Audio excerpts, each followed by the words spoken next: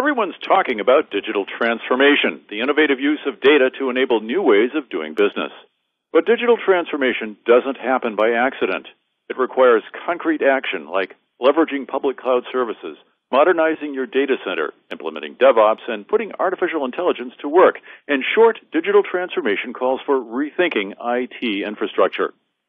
Hi, I'm Stan Gibson, and I'll be your host and moderator for this webcast. Joining me to explore how to build an IT infrastructure to enable digital transformation are Alan Klingerman, Chief Technology Strategist for PowerEdge plus Workloads at Dell Technologies. Welcome, Alan. It's great to have you here for this webcast. Great to be here. And Andrew Nelson, Principal Architect at Insight. Welcome, Andrew, and thanks for joining us today. Hi, Stan. Happy to be here. Thanks. Alan and Andrew, to start off, let's take a look at where all IT traditionally begins, the data center. What needs to be done in the data center to enable business transformation? So this is an interesting topic for Insight specifically. We have a long pedigree in data center infrastructure, and we've been helping our clients pivot to what we call ModOps, or modern operations. It's leveraging a lot of the same technology we've used, but using it in a very public cloud-centric way. Similar to your intro, Stan, customers have gotten a taste of the public cloud and like that operating model where they can swipe a credit card and provision assets, and we need to adapt to that mentality in the data center. This is super important with our vendor partners like Dell, for example, to be able to use infrastructure that lends itself really well to that operating model. I mean, Alan, you guys are very proud of some of your infrastructure that enables automation and automatic provisioning and the like. Do you want to talk about some of those pieces in Dell's portfolio? Oh, absolutely. There's a lot of things going on. Thanks for that, Andy. And I think you laid it out very well for the listeners there. When we think about this kind of journey of modern IT transformation, right, we kind of think about it in 5 key pillars or 5 modern architectural attributes through all of our platforms. Everything must be flash enabled, right, which gives us great consistent performance that's very predictable in nature and obviously can help us reduce cost and provide better SLAs to the business, just like you alluded with the public cloud providers. In today's day and age, right, everything has to be cloud enabled. This is a hybrid cloud world. We all know it. It's how do I take those specific applications and workloads and put them in the best place for the business? In the current data center, we really look at it that everything needs to have a scale out approach, right? Very modern and software defined to take advantage of all the automation that customers are getting out of cloud-based services. And then we think about trust, right? Of being able to do things from a secure level to encrypt, data in flight and at rest. So it's an extremely important journey. And we think about it in context of workloads and applications, right? Of both existing workloads that they're just looking to, through that modernize, automate, and transform lens, reduce their cost, provide better security, improve reliability and control, while they're also trying to innovate, right, using cloud native type approaches to improve their time to market, really bring digital innovation to the business for new lines of revenue and profit, and to give them scale and differentiation. And you might have heard about this little thing from us called Apex, right? We're certainly reaching to everything as a service. And when we think about it in kind of 4 kind of key tenets of what we're doing to bring that to market, it's about providing flexible consumption, right, at its core for all the reasons that Andy just kind of mentioned. A nice integrated console experience, just like what you're used to in the public cloud, but maintained and maintained by Dell. So you don't have to worry about your IT operations from a firmware perspective. I only need to think about the components that sit above that. Certainly, both ourselves and partners like Insight provide significant value for customers in the space through MSP type services. And then certainly really designed for this modern era as things move towards an OpEx model. Yeah, let's talk about the OpEx model and consumption. So you hit on a couple words that are part and parcel to our ModOps strategy. As you talked about a different consumption model, you talked about cloud native, which is becoming a buzzword. But the driver for all of that infrastructure and Apex's as a service model is a different app owner or a different consumer. So our big push internally is to not think about IT assets as infrastructure like we have for 20 plus years. And a lot of what we just talked about are architectural nuances and assets, the new school IT operations doesn't want to think about servers, doesn't want to think about storage, doesn't want to think about networking. Again, they want to swipe a credit card, they want to talk to an API gateway, they want to trigger a workflow and sit back and wait for their assets to show up. And we can thank Jeff Bezos and Amazon and Google and all those folks for that. But it's really treating the app owners and the developers as our end consumer rather than traditional IT buyers, if you will. And that's a big mentality change that drives all of the stuff that you just went through, Alan. It drives all of those new consumptions, new financial models, new acquisition models, new life cycling models. And the reason that's important is it takes new infrastructure and new offerings from somebody like Dell, like Apex, for example, to be able to accommodate that new buying model. Hopefully that bookends that conversation both ways, guys. Alan and Andrew, perhaps we could delve a little further into hybrid cloud. What is the best way to integrate cloud-based services with the on-premises data center? So this is probably the trickiest conversation we deal with right now as an integrator at Insight. We do a lot with the cloud providers, and we also have a deep tenure and experience with a lot of the manufacturers like Dell, for example. And Dell is supplying a lot of infrastructure and assets into the hybrid cloud vendors as well. But stitching together these old and new operating models is really tricky. And it's literally what I was just talking about in the previous question, is the traditional assets that are on premises for a customer have to be operated like a form of a private cloud. It has to be operationalized in the same way the cloud is. We have to have chargeback, and we have to have management tools that can straddle multiple clouds and potentially on-premises environments. And what we're seeing in our client base is something similar to, I think, what Dell is seeing, is customers that went all in on the public cloud are finding out that there's certain workloads that don't belong there and pulling them back into a data center or a co-location facility. They're also finding out that certain workloads may not be appropriate in the cloud and might need to be out at the edge and need to sit in an oil rig out in the Gulf of Mexico or in a refinery in the middle of the U.S. somewhere. And that ends up having to start to operate like a cloud. So it's mostly operations and the tooling and the way that we think about the assets. The assets that are in place are very similar to what we've used for a long time in our industry, but the way that we operate and manage and cost justify and life cycle them starts to change, similar to what we were just talking about. And I love what you just said there, Andy, and it's 100% right on. When I think about it's really the cloud as a destination. It's not a destination, but an operating model. And when I think about that, right, it really is kind of three primary areas that we see in all of our conversations with our customers worldwide. It's really the laws of physics, right? We can only move ones and zeros so fast. It's about speed, performance, and latency to make real-time decisions for the business, especially at the edge, as you just described. Kind of the laws of the land, right? So we know there's compliance concerns that cause data gravity to be a real issue. And then there's cost, because there's some workloads, right, that just may be not cost effectively run in the public cloud. So we take a really different type of approach of looking at the application and workloads, and we have a great modernization strategy. We think about it almost like a quadrant. If you think about 4 boxes, in the upper right-hand side, it's almost a little bit like the magic quadrant from Gartner. We think about those applications that have and provide high business value, but they very expensive to the business to run. Those are the ones that we want to really focus on modernization, right? And that's where we can take and move them to a container or platform as a service model using things such as the Tanzu container grid sitting on top of VMware Cloud Foundation. Maybe it's just an outright replacement. They want to lift and shift. They're on a old school CRM and they want to go to a SaaS-based operating model for that application. They want to move to Salesforce, for example. SaaS is a real thing, right? So, hey, look, there's another vector there at that application level. What am I going to do? From a cloud migration perspective, right, this is that area of infrastructure as a service. It gets very interesting. And I think about SaaS and PaaS and CaaS, as I just kind of talked about.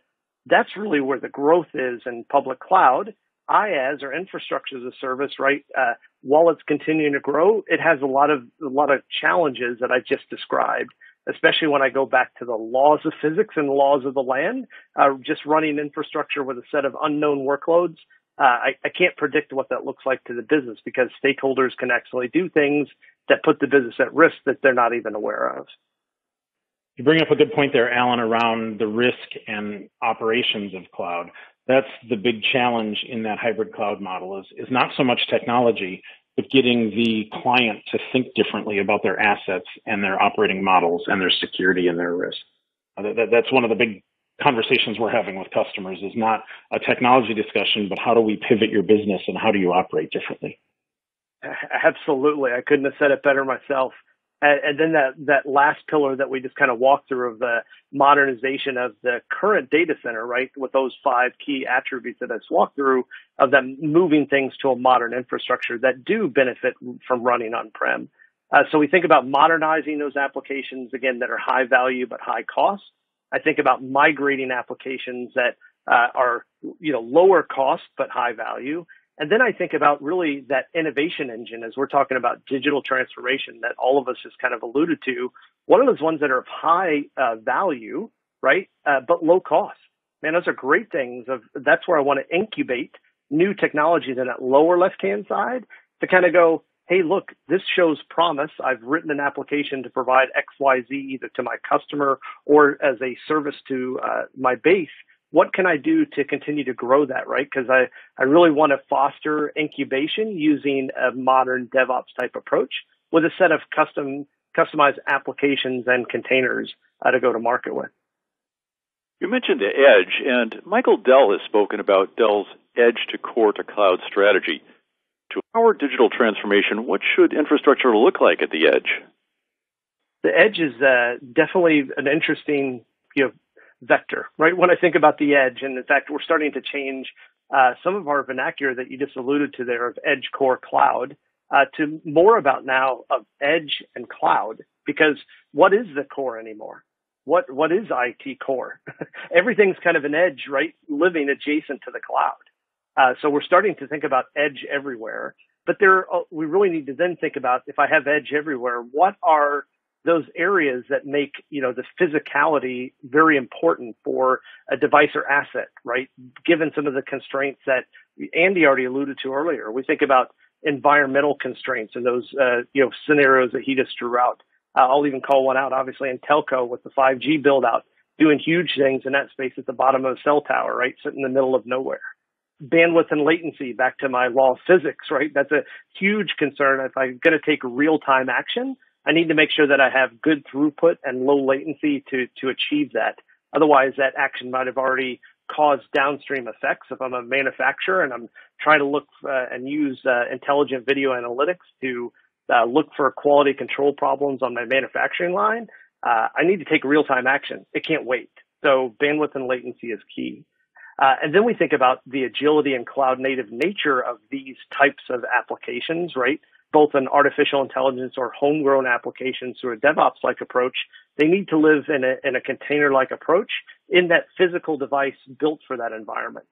And then we think about security, right? In this case, it's even more so about physical security because this device, right, especially when we talk about edge outside of my centralized data center, it's at the edge sitting in that cell tower. How do I make sure nobody has physical access to that device, for example, to pull out the hard drive and get a lot of data?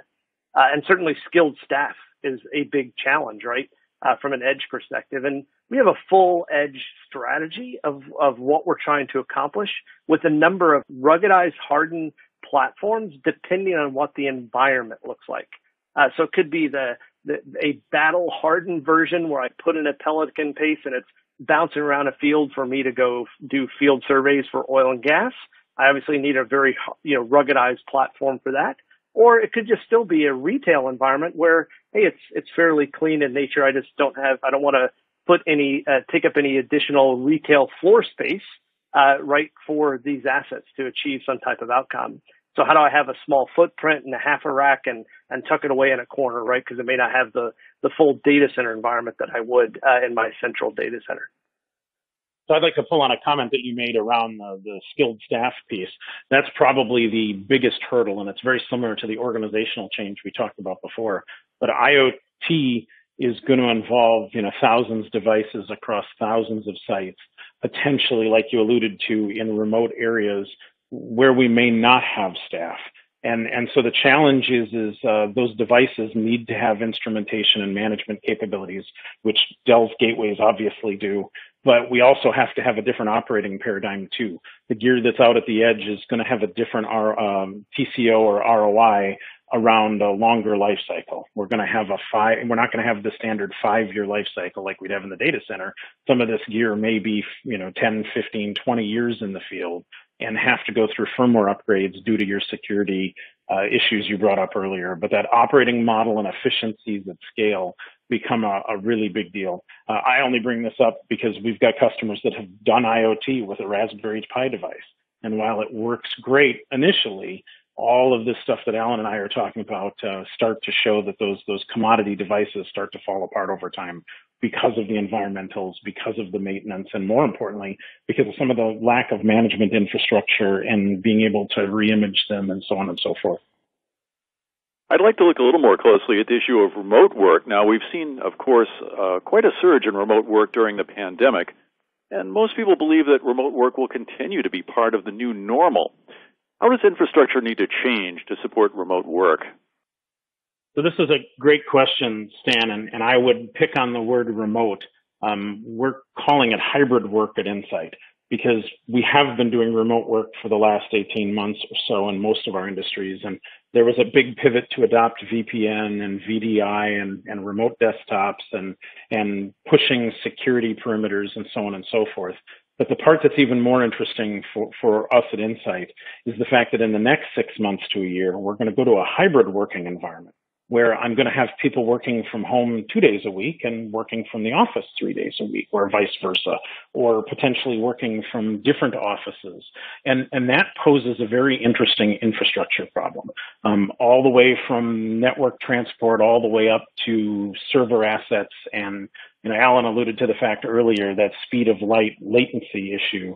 I need to have a very similar look and feel whether I'm working at home or whether I'm in an office, and I should have the same security or similar security instrumentation from a software perspective.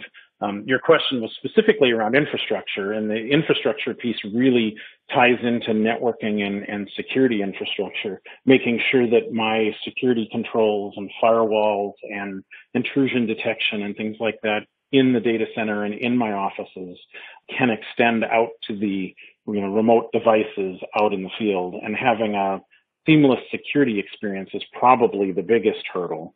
But then remote desktop and those technologies also come to bear for a lot of our remote workers. It's a much more efficient way sometimes to have, CAD, CAM, and heavy workloads be run remotely. But then that has a huge pivot into technologies like Dell's VxRail, for example. Dell's VxRail is a perfect transport for VDI. And Alan, I assume you've seen this shift the last 18 months and have watched that pick up, I would think.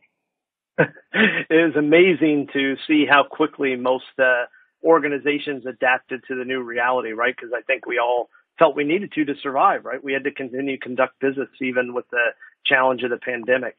And we saw these trends happening really over the last 10 years, really of like this, the workforce itself is evolving. And I think it's kind of interesting now that everybody's had a taste of this. But from an individual perspective, this is now going to be kind of de facto standard for organizations because they need to fight for talent. And a lot of talent demanding, should say, right? A lot of people out there demanding, I want some part of remote work.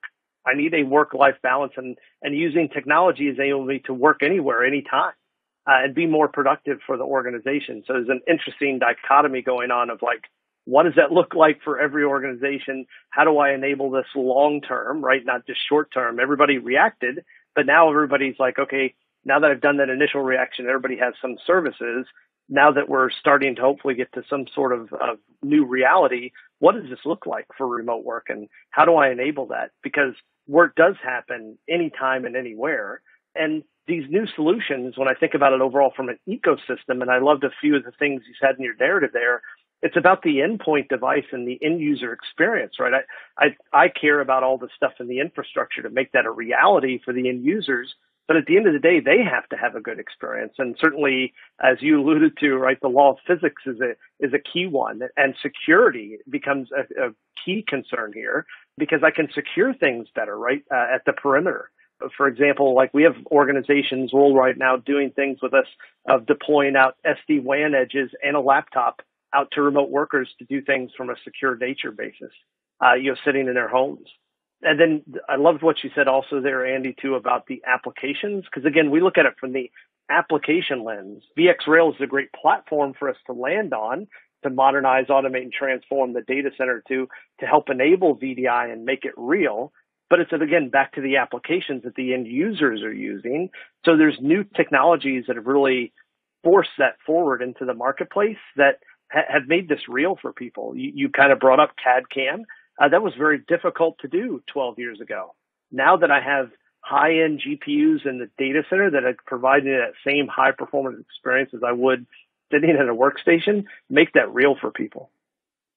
I'd like to pursue the topic of security just a bit further. It's on everyone's mind, of course, and hybrid cloud, of course, as we mentioned before, is very widespread. How does cyber defenses need to change for hybrid cloud? So that's a great question, too, and it's related to what Alan was just talking about with SD-WAN, with remote work, but our perimeter has changed. We used to have a walled moat, if you will, the old castle mentality where I had walls around my data center and I had a firewall that was the moat across, or the bridge across the moat, I should say. And that was how we secured things. And we thought that was the right way to operate. Well, with a hybrid cloud, you have network connections and infrastructure that are running in other places, whether that's Amazon or Azure, Google, or a colo. And so that bridge across the moat, that firewall we have now has plumbing that goes across VPNs and SD-WAN connections and lease lines out to these other environments. And now my perimeter looks like Swiss cheese. So I can't rely on that old school, fence or moat mentality with a castle wall. I start to have to embed security through every aspect of the infrastructure, both physical and virtual. And so we're seeing a lot of software defined, and you can put an asterisk next to it, but software defined security that's embedded out at the endpoints and the laptops and desktops, in the network, doing incident detection there, all the way through hypervisors and containers, and embedding firewalls and embedding technology. Dell has a whole bunch of partnerships with a lot of these specific security vendors I'm alluding to, but you really have to have a defense in depth strategy and embed at every layer of the virtual infrastructure, both on premises and in the cloud. You brought up a couple great points there, Andy. I'd like to pull on one that probably a lot of listeners may not be familiar with. Like you said, embedded into a lot of Dell Technologies. Like we have a whole OEM power edge business that people necessarily don't even know exists, right? Where all these security appliance companies are embedding their solution directly into power edge. So pretty incredible to see what we do to enable it even outside of our traditional walls, right? Where customers are taking our technology and deploying it in an appliance, from a specific security vendor.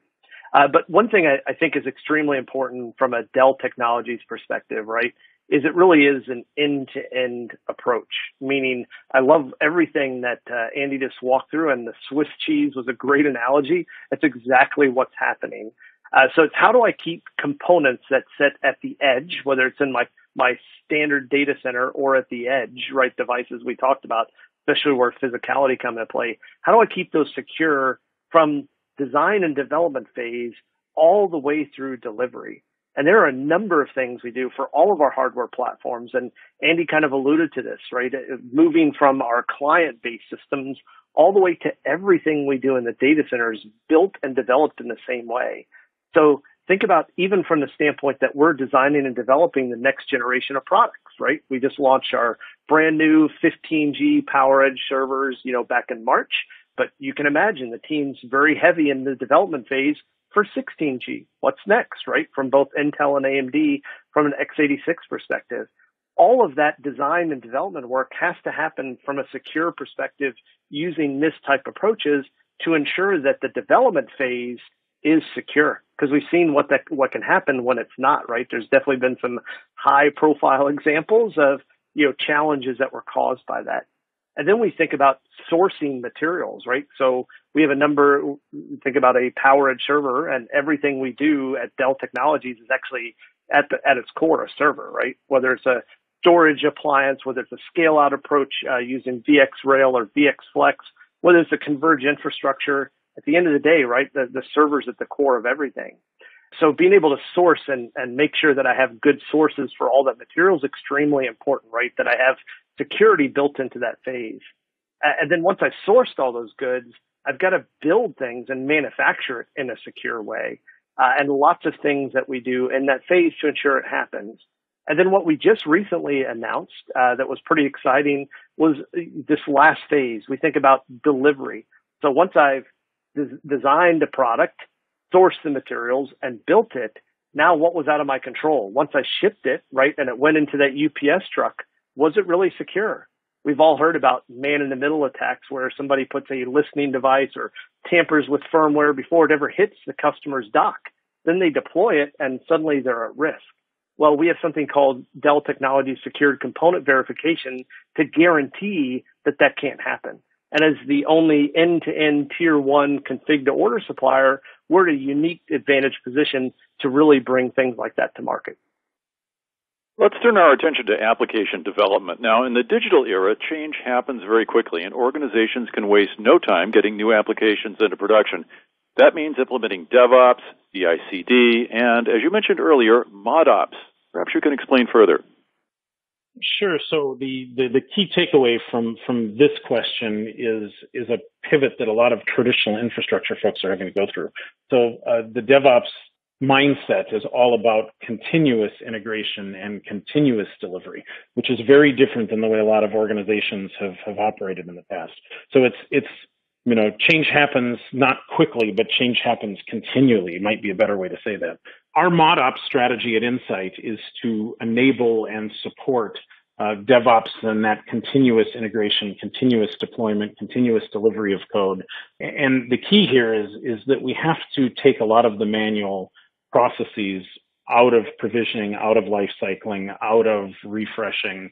So there's a big component in ModOps to an automation stack. And whether that's SaltStack or Puppet or Ansible or vRealize automation, for example, or there's a whole bunch of new automation stacks that have been born out of the DevOps world. The key from an infrastructure perspective, though, is we need to be talking to APIs. We need to be talking to at least native APIs or API gateways and being able to automate all the steps to the life cycle of an asset in a data center or a cloud. And it's key to having modern infrastructure that supports that. Almost all the new Dell compute platforms have API access through all of those automation stacks I talked about and others to be able to provision, image, upgrade firmware, and deprovision and deprecate those kind of functionalities. Dell's new Blade offerings are rich in API and provisioning, and all of that becomes very important to support a ModOps or a modern operations strategy. It's all necessary to handle that word continuous because there's no longer a chance for a human to get involved, or we shouldn't have humans involved in those steps. It goes back to what I said earlier of modernize, automate, and transform. It's about automation everywhere. And thanks for pulling a couple of those threads there, Andy, and recognizing some of the hard work that the development teams have been doing, Dell Technologies, to make that real around our platforms. And that's you kind of called out all of the key platforms that make those real, whether it's Chef, Puppet, Ansible, et cetera, Terraform. Being able to actually utilize that for infrastructure as a code on-prem and off-prem is extremely important, right? Because now I have a single automated process on and off-prem. And by the way, on top of that, you kind of layered on some things there that's built into VMware Cloud Foundation, right? When you talk about modernize, automate, transform, think about it, its very core. It was really first doing virtualization, doing more with less, then bringing in and consolidating storage with vSAN, and now really layering in that NSX, right, to virtualize the network and make hybrid cloud real and make it easier and more transparent for users to move applications, right, especially that CI/CD pipeline that we just described, to take that application and move it in a container on and off-prem seamlessly is key, right? Because we know, again, this is a hybrid cloud world. We don't live in one location, right? It's not a data center anymore. So being able to work with partners such as Insights, extremely important for us here to enable that and make that real for our customers where they may not have the expertise in-house. When it comes to application development, there's certainly a lot of interest in containers. Perhaps you could explain just a bit further just what is the optimal infrastructure to support containers? So this is a super open-ended question, Stan, and I love how you phrased it. I don't know if there is an optimal infrastructure, and it's truly the wild, wild west right now. So containers were born primarily out of the open source community, and effectively you can run containers on almost anything, but the root of your question is your mileage may vary, and we're seeing with a lot of our client base with containers is you get what you pay for. So if you don't have modern storage integration and modern compute and infrastructure networking integration with your container platform, retrofitting a lot of those security controls and a lot of our data protection, ransomware-like protection functionality becomes very difficult if I'm running on a pure open source white box like offering, like a lot of container infrastructure started. So we heavily recognize that you need container integrated storage through what they call a CSI driver so that I can leverage snapshotting, so I can leverage replication. And the retort to that question is, well, a lot of containers are ephemeral and don't need protection. Well, yeah, until we find out that, somebody put a whole bunch of important data inside a specific container, and then now you do need protection and you do need replication. So having some of that modern storage infrastructure that integrates into the container platform is important, and Dell has a lot of that in their storage play. A lot of their new storage offerings have specific CSI drivers into Kubernetes and into OpenStack and things like that.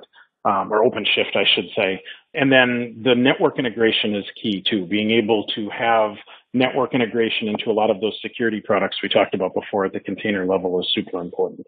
And then all the stuff that Alan just mentioned about scaling out and being able to provision quickly ties into a container architecture, because containers grow much quicker than VMs did in a virtualized world.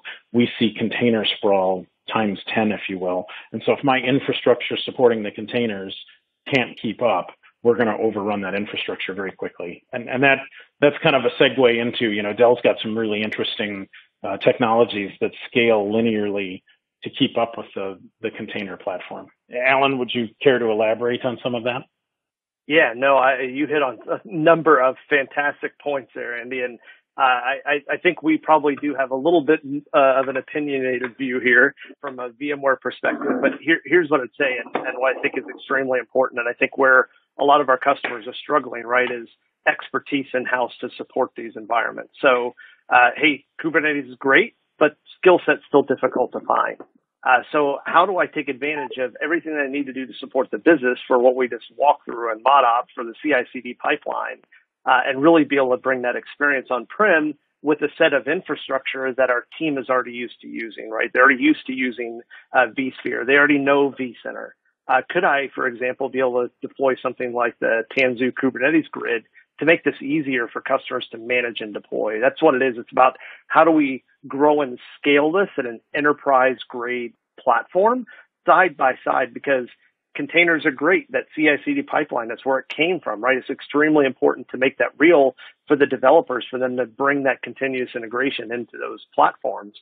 But, there's still stationary static VMs that are extremely important to the business, right? That run the business today, that are going to continue to run. So it's about how do I create multiple environments with a single control plane, in this case called vCenter, for both VMs and containers, and then break that up by specific applications. Remember, I kind of pulled on that string earlier of applications and workloads.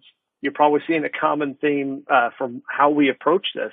It's about the workload. So maybe, for example, I create one workload domain in VMware Cloud Foundation, automating with everything we just talked about, for a SQL database consolidation effort, right? Where I'm trying to take advantage and build out a modern data lake using SQL 2019.